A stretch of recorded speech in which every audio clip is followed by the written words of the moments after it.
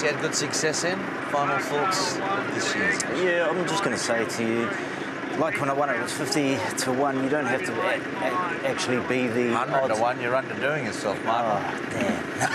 No, you don't have to actually be an odds-on favourite for this type of race, especially the Caulfield Guineas. It's the horse that gets the most luck and the best run that generally wins this race. Well, to that end, Cuz, articulate for us what it's going to look ideally like for James McDonald from the third outside draw, given we've got that early rise and a pretty early first turn. In his mind right now, it's not I'm going back and it's not I'm going forward. It's jump, squeeze, give him a couple of pushes and see where I'm at then. He'll have 2 looks to his left shoulder and then he'll work out whether he's going forward or back.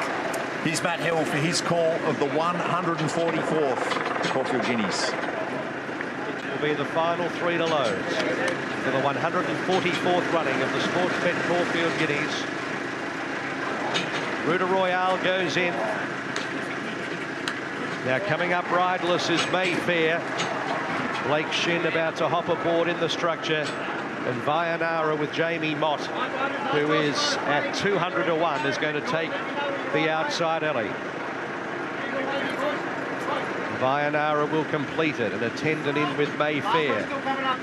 Now, a couple of attendants just have to latch arms behind Vianara. Monarua standing patiently next to public attention. Vianara,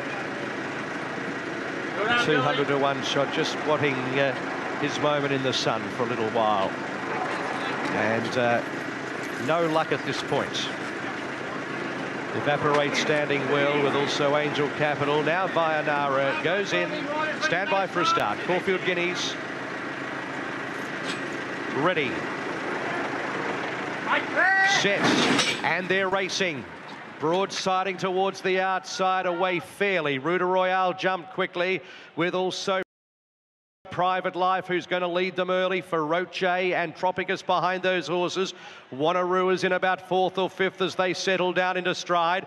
They were followed by around the outside Mayfair, who got to about 6th, and driving through between horses. Public Attention's now in the top 4. So the leader at the 1100 metres, Private Life, by 3/4 of a length, Ruta Royale. Feroce is 3rd, followed by Public Attention. A length and a half, Tropicus on the fence. And then came Wanarua. Next in the field is Mayfair, a length and a half to Broadsiding, who's 2/3 down the field from Evaporate, Angel Capital and the bolter Vianara. To the side of the course now, 800 metres to go. And the leader, Private Life, by a half length, Ruta Royale.